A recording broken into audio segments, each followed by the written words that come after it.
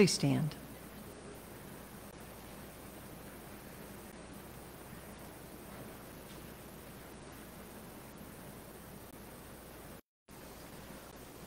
Please kneel.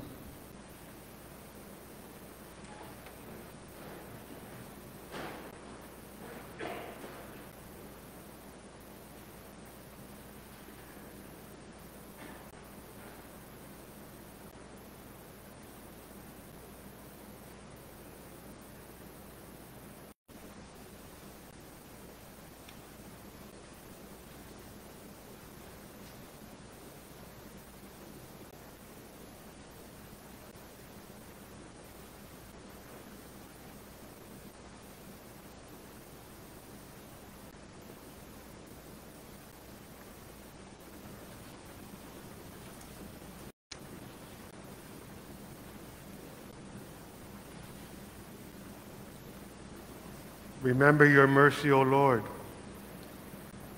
and with the eternal protection sanctify your servant for whom Christ your Son, by shedding his blood, established the Paschal mystery, who lives and reigns forever and ever.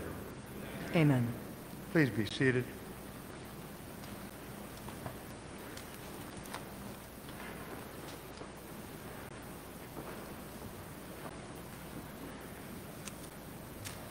A reading from the book of the prophet Isaiah. See, my servant shall prosper. He shall be raised high and greatly exalted. Even as many were amazed at him, so marred was his look beyond human semblance, and his appearance beyond that of the sons of man. So shall he startle many nations. Because of him, kings shall stand speechless. For those who have not been told to see, those who have not heard shall ponder it. Who would believe what we have heard? To whom has the arm of the Lord been revealed? He grew up like a sapling before him, like a shoot from the parched earth. There was in him no stately bearing to make us look at him, nor appearance that would attract us to him. He was spurned and avoided by people, a man whose suffering accustomed to infirmity, one of those from whom people hid their faces, spurned, and we held him in no esteem. Yet it was our infirmities that he bore, our sufferings that he endured. While we thought of him as stricken, as one smitten by God and afflicted, but he was pierced for our offenses, crushed for our sins. Upon him was the chastisement that makes us whole. By his stripes we were healed. We had all gone astray like sheep, each following his own way. But the Lord laid upon him the guilt of us all. Though he was harshly treated, he submitted and opened not his mouth. Like a lamb led to the slaughter, or a sheep before the shearers, he was silent and opened not his mouth. Oppressed and condemned, he was taken away. And who would have thought any more of his destiny? When he was cut off from the land of the living and smitten for the sin of his people, a grave was assigned him among the wicked, and a burial place with evildoers, though he had done no wrong, nor spoken any falsehood. But the Lord was pleased to crush him in infirmity. For he gives his life as an offering for sin. He shall see his descendants in a long life, and the will of the Lord shall be accomplished through him. Because of his affliction, he shall see the light in fullness of days. Through his suffering, my servant shall justify many, and their guilt he shall bear. Therefore I will give him his portion among the great, and he shall divide the spoils with the mighty, because he surrendered himself to death and was counted among the wicked. And he shall take away the sins of many and win pardon for their offenses. The word of the Lord. Thanks be to God.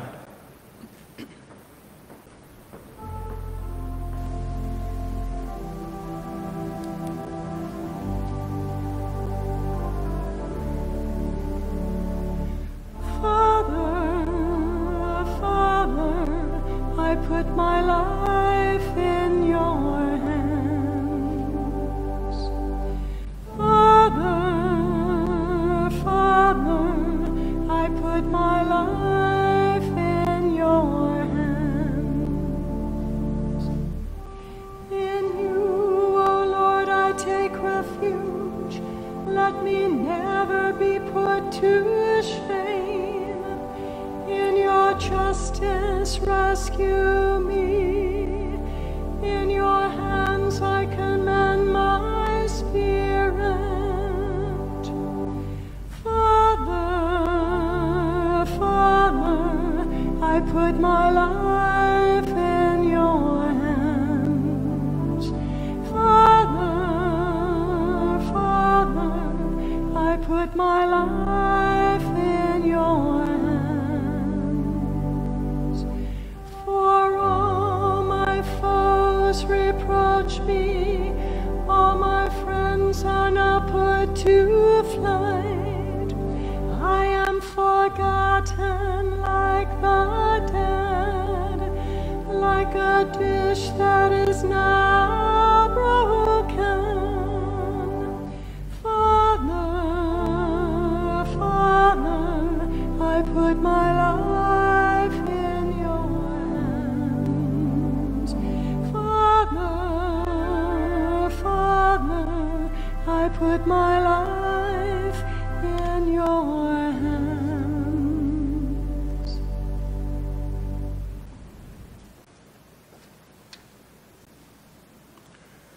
A reading from the letter to the Hebrews.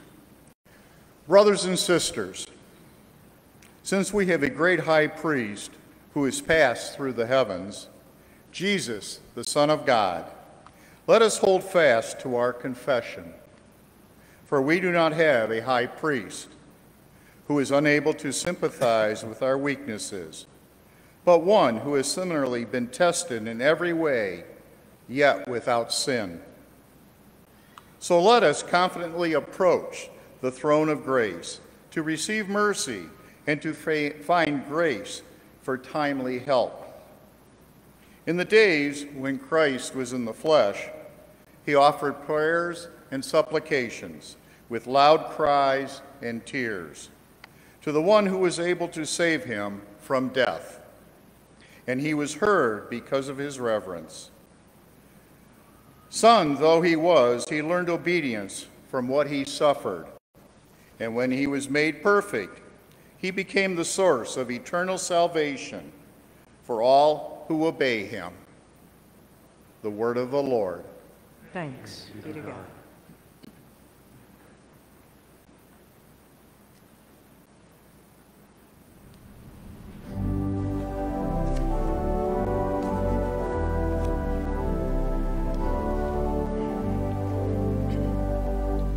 Praise to you, Lord Jesus Christ, King of endless glory. Praise to you, Lord Jesus Christ, King of endless glory. Please be seated for the reading of the Passion. The Passion of our Lord Jesus Christ, according to John. Jesus went out with his disciples across the Kidron Valley to where there was a garden, into which he and his disciples entered. Judas, his betrayer, also knew the place, because Jesus had often met there with his disciples.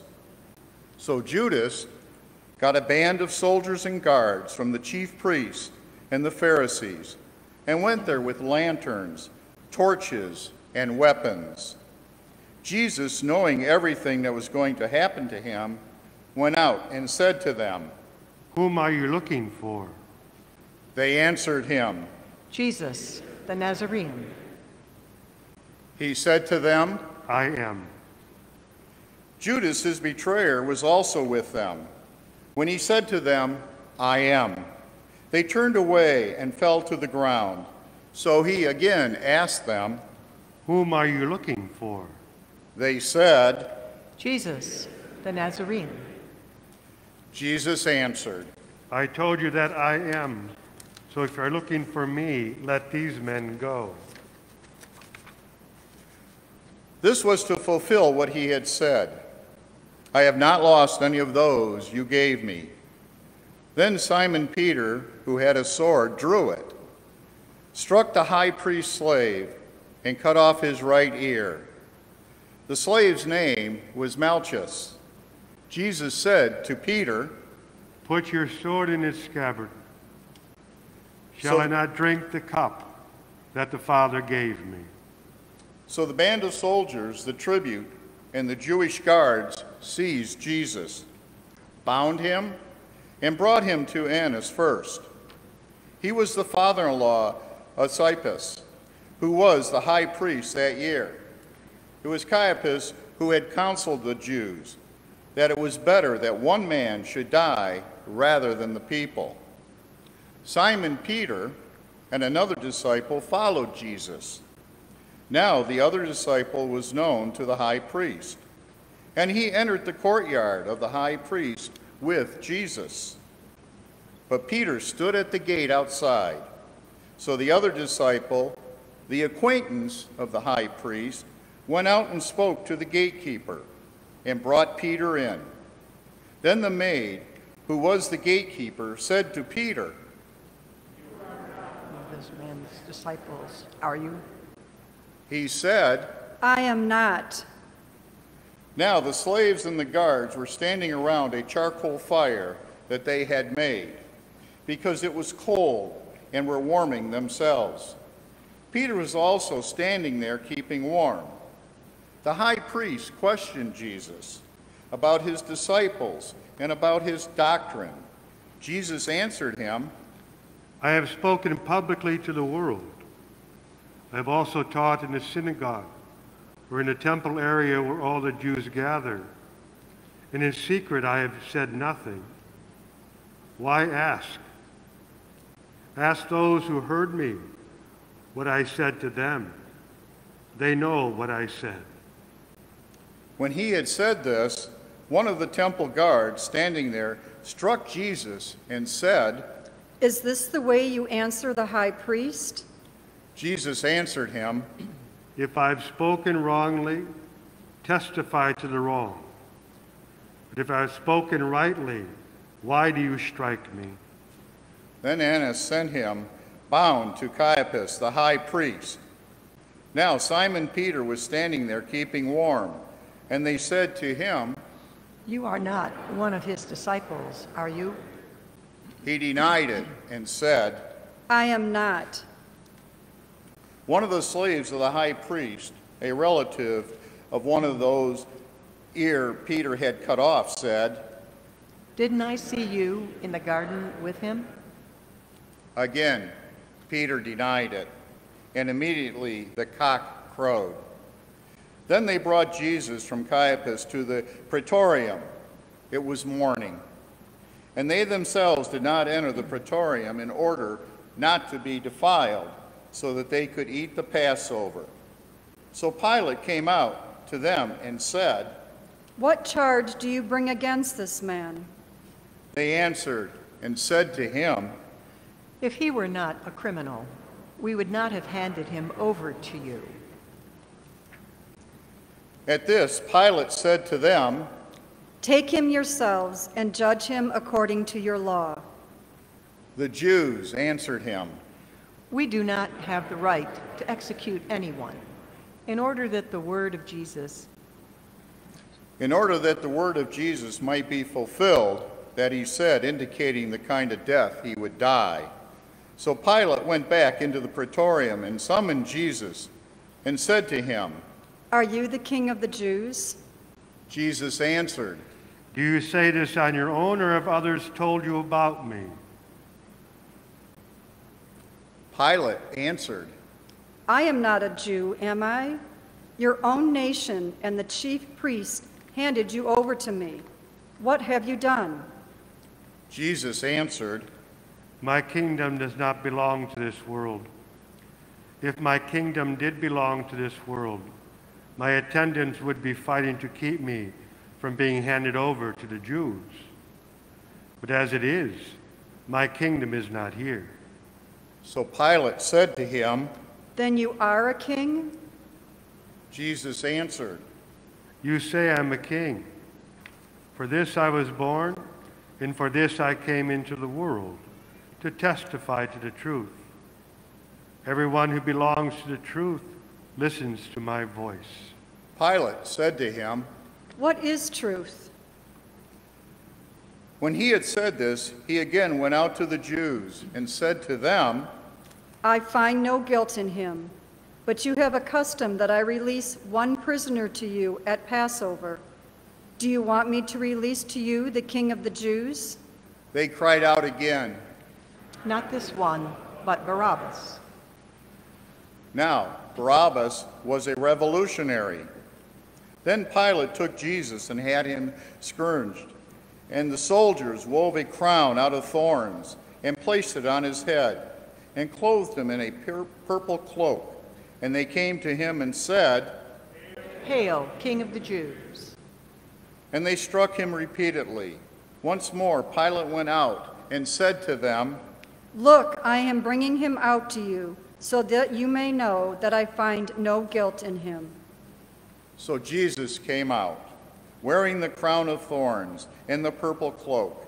And he said to them, "Behold the man." When the chief priests and the guards saw him, they cried out. Crucify him, crucify him. Pilate said to them, "Take him yourselves and crucify him. I find no guilt in him." The Jews answered, We have a law, and according to that law, he ought to die, because he made himself the Son of God. Now when Pilate heard this statement, he became even more afraid, and went back into the praetorium and said to Jesus, "Where are you from?" Jesus did not answer him. So Pilate said to him, "Do you not speak to me? Do you not know that I have the power to release you, and I have the power to crucify you?"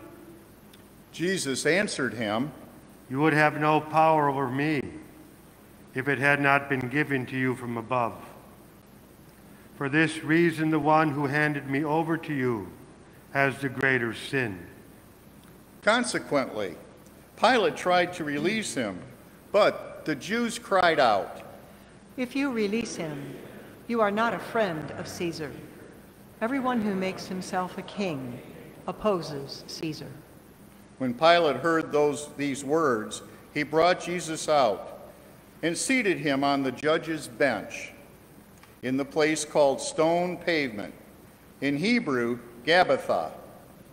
It was preparation day for Passover, and it was about noon. And he said to the Jews, "Behold your king." They cried out, Take him away, take him away. Crucify him. Pilate said to them, "Shall I crucify your king?" The chief priest answered. We have no king but Caesar. Then he handed him over to them to be crucified. So they took Jesus, and carrying the cross himself, he went out to what is called the place of the skull, in Hebrew, Golgotha. There they crucified him, and with him 2 others, one on either side, with Jesus in the middle. Pilate also had an inscription written and put on the cross. It read, Jesus the Nazarene, the King of the Jews. Now many of the Jews read this inscription because the place where Jesus was crucified was near the city, and it was written in Hebrew, Latin, and Greek. So the chief priests of the Jews said to Pilate, "Do not write, 'The King of the Jews,' but that he said, 'I am the King of the Jews.'" Pilate answered, What I have written, I have written. When the soldiers had crucified Jesus, they took his clothes and divided them into 4 shares, a share for each soldier. They also took his tunic, but the tunic was seamless, woven in one piece from the top down. So they said to one another, "Let's not tear it, but cast lots for it to see whose it will be." in order that the passage of Scripture might be fulfilled that says, "They divided my garments among them, and for my vesture they cast lots." This is what the soldiers did. Standing by the cross of Jesus were his mother and his mother's sister, Mary, the wife of Clopas, and Mary of Magdala. When Jesus saw his mother and the disciple there whom he loved, he said to his mother, "Woman, behold your son. Then he said to the disciple, Behold your mother." And from that hour the disciple took her into his home. After this, aware that everything was now finished, in order that the Scripture might be fulfilled, Jesus said, "I thirst." There was a vessel filled with common wine. So they put a sponge soaked in wine on a sprig of hyssop and put it up to his mouth. When Jesus had taken the wine, he said, "It is finished." And bowing his head, he handed over the Spirit.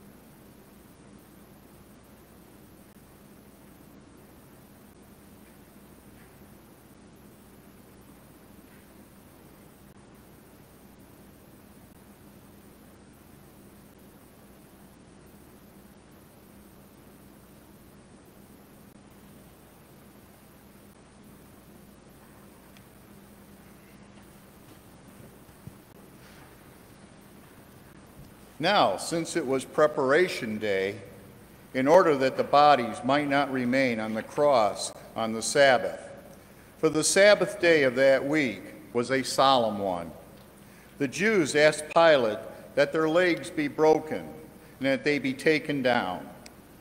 So the soldiers came and broke the legs of the first, and then of the other one, who was crucified with Jesus. But when they came to Jesus and saw that he was already dead, they did not break his legs. But one soldier thrust his lance into his side, and immediately blood and water flowed out. An eyewitness has testified, and his testimony is true.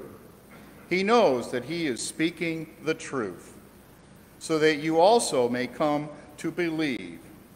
For this happened so that the Scripture passage might be fulfilled. Not a bone of it will be broken. And again, another passage says, "They will look upon him whom they have pierced." After this, Joseph of Arimathea, secretly a disciple of Jesus for fear of the Jews, asked Pilate if he could remove the body of Jesus. And Pilate permitted it. So he came and took his body. Nicodemus, the one who had first come to him at night, also came bringing a mixture of myrrh and aloes, weighing about 100 pounds. They took the body of Jesus and bound it with burial cloths, along with the spices, according to the Jewish burial custom. Now, in the place where he had been crucified, there was a garden, and in the garden a new tomb, in which no one had yet been buried. So they laid Jesus there because of the Jewish Preparation Day, for the tomb was close by. The Gospel of the Lord. Praise to you, Lord. Lord Jesus Christ.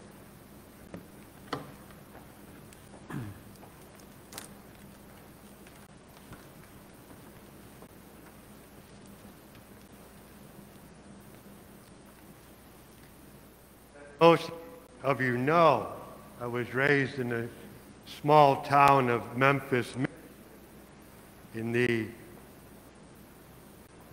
60s, 70s. And I can say the town of Memphis at that time would be pictured as what you would see on Andy Griffith, Mayberry.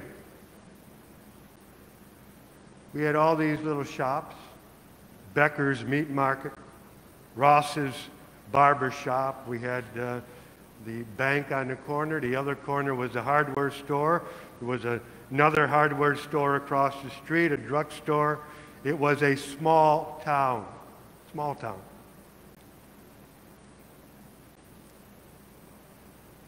But every year, on Good Friday, from 12 until 3, all the businesses were closed. All the businesses were closed so that those who wanted to could go to their particular church and celebrate the liturgy of Good Friday. It was also a day of strict fast. But between the hours of 12 and 3,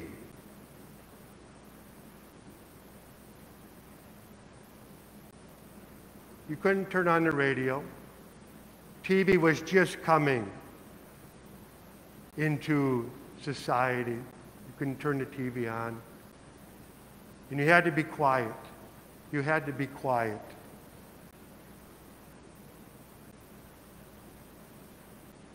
To reflect upon all that had happened.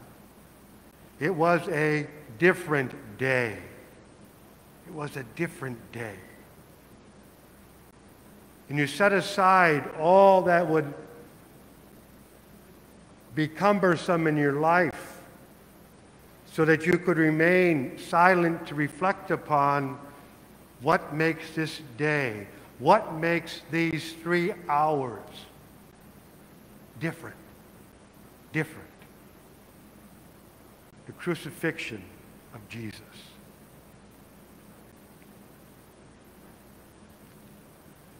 There is one thing we fear,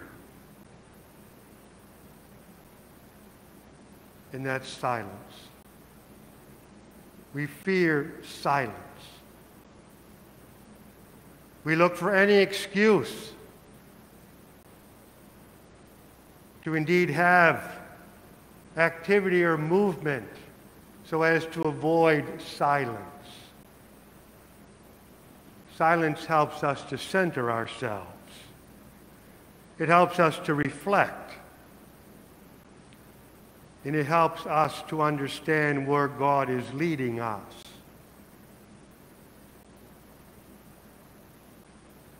It was difficult in the 60s and 70s. Even more difficult now. With cell phones and everything else. We need silence. We need silence. We don't have to have confusion.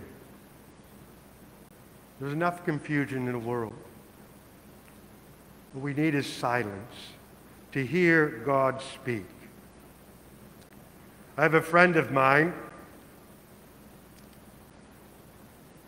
who always has either the radio or the TV on in his house, even when he's sleeping, it's on.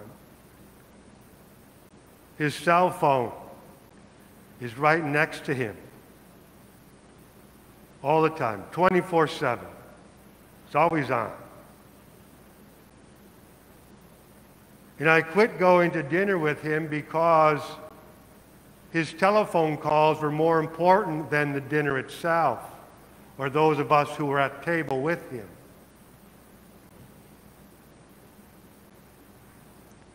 And so I asked him once, "What are you afraid of? That you have to keep the radio on, the TV on, the cell phone right next to you. What are you afraid of?"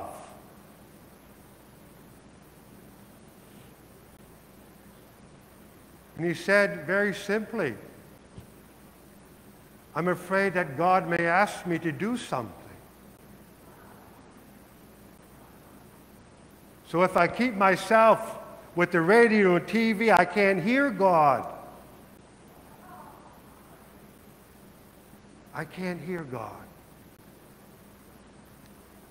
As we celebrate this Good Friday, may we indeed appreciate the silence, not only of this day, but the silence that comes into our lives. It's important. It's important to give God a chance to speak to us. We do a good job of speaking to him. We do a poor job of listening to him, though.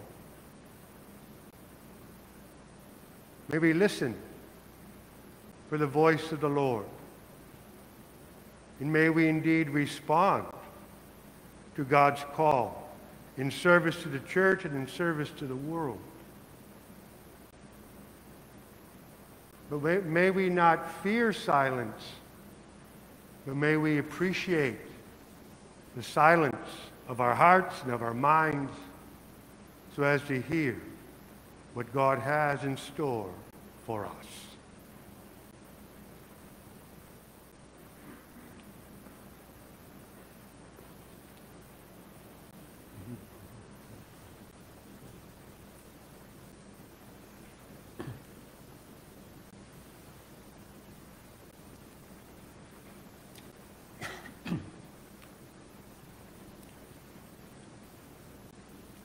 Let us pray, dearly beloved, for the Holy Church of God, that our God and Lord be pleased to give her peace, to guide her and unite her throughout the whole world,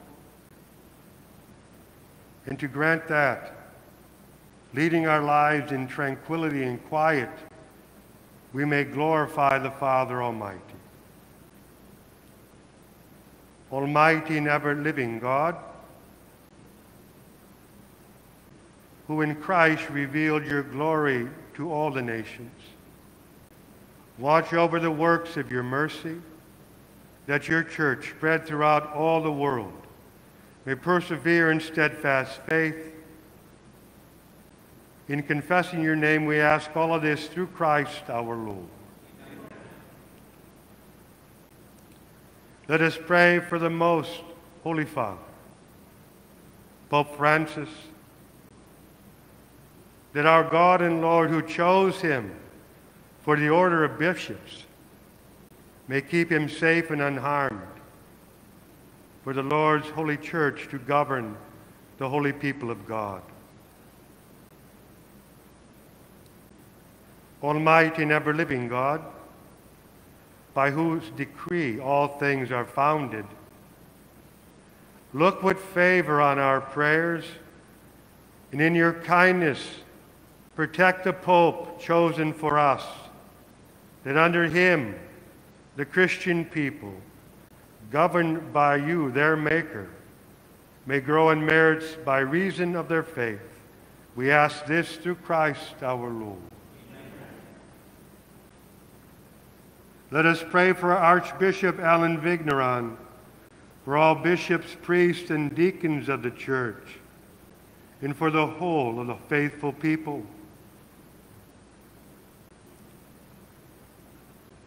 Almighty and ever-living God, by whose Spirit the whole body of the church is sanctified and governed, hear our humble prayer for your ministers, that by the gift of your grace, all may serve you faithfully.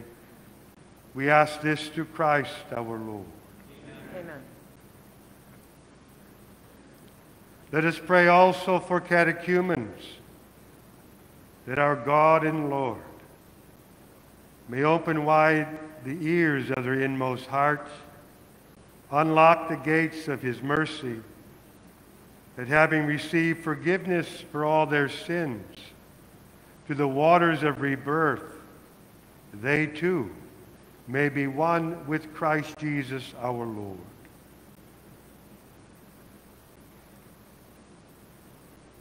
Almighty and ever-living God, who make your church ever faithful with new offspring, increase the faith and understanding of catechumens, that reborn in the font of baptism, they may be added to the number of your adopted children. We ask this through Christ our Lord.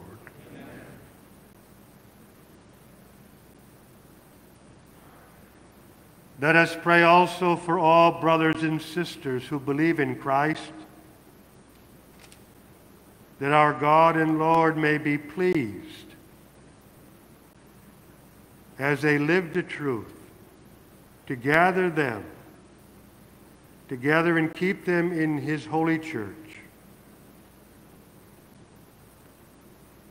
Almighty and ever-living God, who gathers what is scattered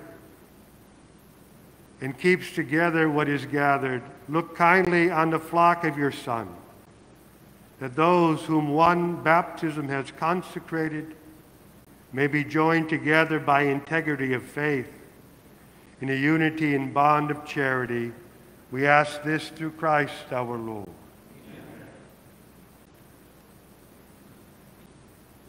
Let us pray also for our Jewish brothers and sisters who were the first to hear the word of God, that God may grant them to advance in love of his name and in faithfulness to his covenant.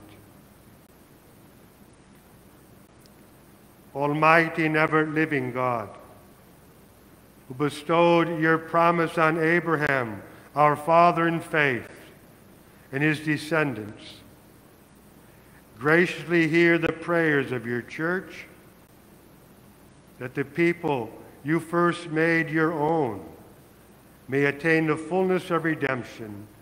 We ask all of this through Christ our Lord.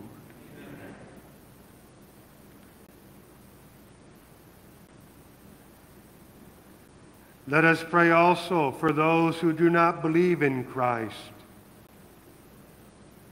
that enlightened by the Holy Spirit, they too may enter on a way of salvation.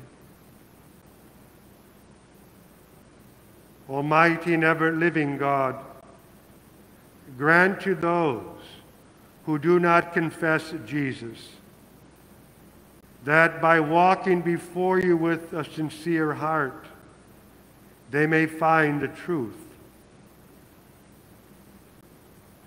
and that we ourselves, being constant in mutual love and striving to understand more fully the mystery of your life,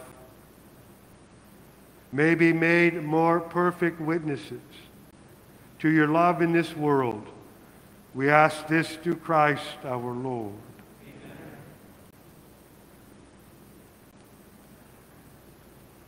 Let us also pray for those who do not acknowledge God, that following what is right in sincerity of heart, they may find the way to God himself. Almighty and ever-living God, who created all people to seek you always by desiring you, and by finding you come to rest, grant, we pray, that despite every harmful obstacle, all may recognize the signs of your fatherly love and the witness of good works done by those who believe in you, and so in gladness confess you, the one true God and Father of the human race. We ask all of this through Christ our Lord.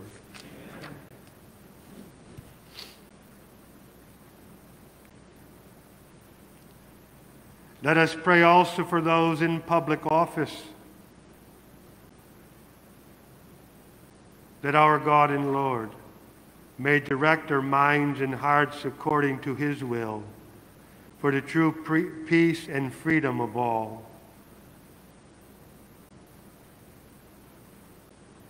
Almighty and ever-living God, in whose hand lies every human heart and the rights of people, look with favor, we pray, on those who govern with authority over us, that throughout the whole world, the prosperity of their people, the assurance of peace, and the freedom of religion may through your gift be made secure. We ask all of this through Christ our Lord. Amen. Let us pray, dearly beloved, to God the Father Almighty, that he may cleanse the world of all errors, banish disease, drive out hunger, unlock prisons, loosen fetters, grant to travelers safety, to pilgrims return, health to the sick and salvation to the dying. Almighty and ever-living God, comfort the mourners, strength of all who toil. May the prayers of those who cry out come before you, that all may rejoice, because in their hour of need, your mercy was at hand. We ask all of this through Christ our Lord. Let us pray, dearly beloved, for a swift end to the coronavirus pandemic that affects our world. That God our Father will heal the sick, strengthen those who care for them, and help us all to persevere in faith.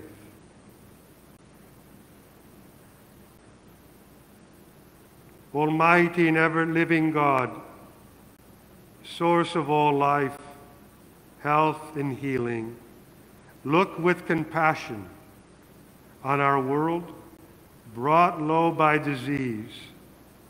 Protect us in the midst of the grave challenges that assail us. And in your fatherly providence, grant recovery to the stricken, strength to those who care for them, and success to those working to eradicate this scourge. We ask all of this through Christ our Lord.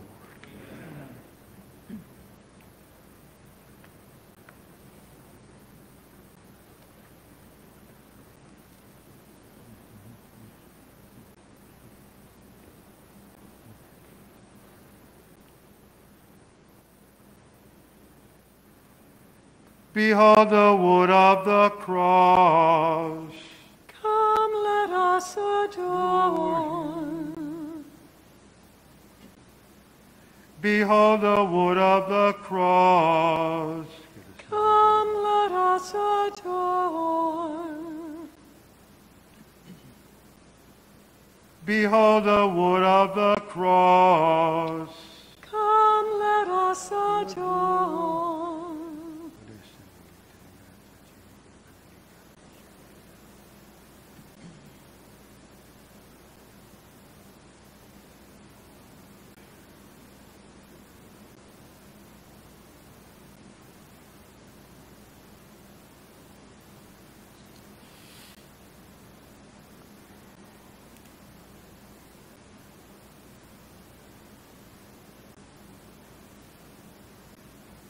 The veneration of the cross will follow after communion. Please be seated.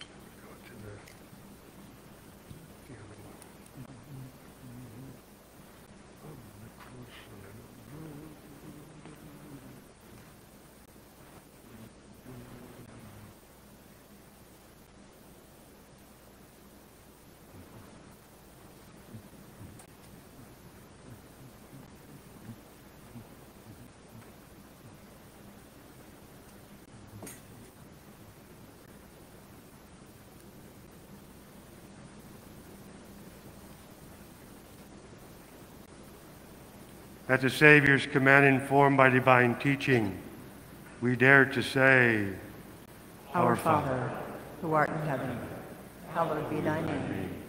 Thy kingdom come, thy will be done, on earth as it is in heaven. Give us this day our daily bread, and forgive us our trespasses, as we forgive those who trespass against us. And lead us not into temptation, but deliver us from evil. Deliver us, Lord, we pray, from every evil. Grace ye grant peace in our day, that by the help of your mercy we may be always freed from sin, safe from all distress, as we await the blessed hope and the coming of our Savior, Jesus Christ. For the kingdom, the power, and the glory are yours, now and forever. Behold, Lamb of God, behold him who takes away the sins of the world. Blessed are those called to the supper of the Lamb.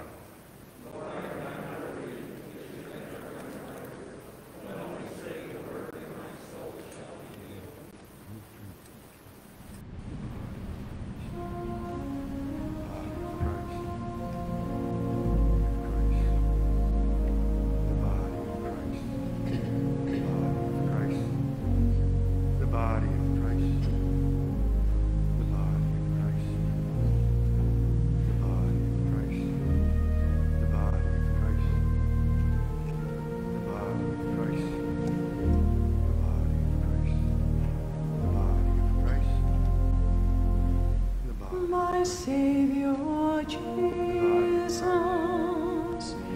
who dies for me. My Savior Jesus, who sets me free. In pain and sorrow, the cross you bear for me. The Son of God is crucified.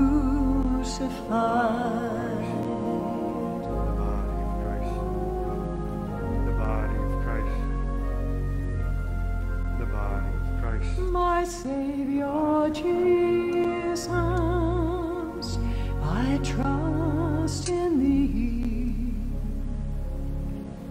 I'd like to invite those who take Eucharist to the sick and home. My Savior Jesus, I rest in thee.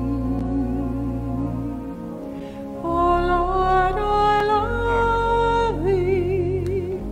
Thy blood you shed for me. The Son of God is crucified. Oh Lord, I love thee. Thy blood you shed for me. The Son of God is crucified.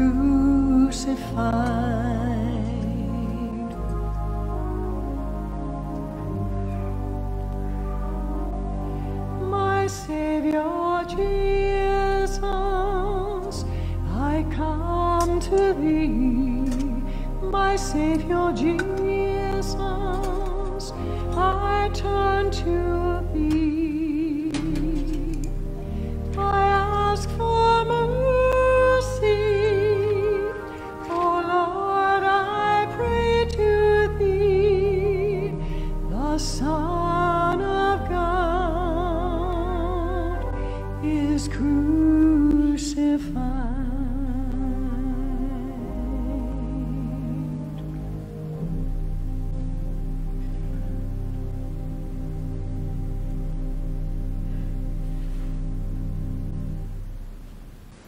Almighty and ever-living God, you have restored us to life by the blessed death and resurrection of your Christ. Preserve us in the works of mercy, that by partaking of this mystery, we may have a life unceasingly devoted to you. We ask all of this through Christ our Lord. Amen.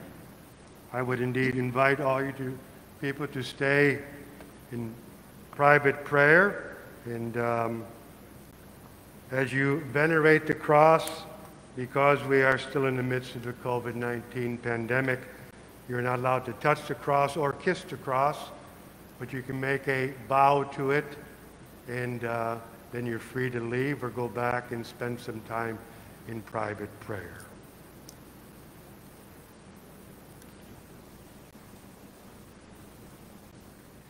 May the abundant blessing, O Lord, we pray, descend upon your people who have honored the death of your Son. In the hope of their resurrection, may pardon come, comfort be given, holy faith increased, and everlasting redemption be made secure. We ask all of this through Christ our Lord. Amen. The Lord be with you. And with your spirit. May Almighty God bless us, the Father, Son, Holy Spirit. Amen. This Good Friday liturgy is ended. Let us go in peace to love and serve the Lord, and we'll depart in silence.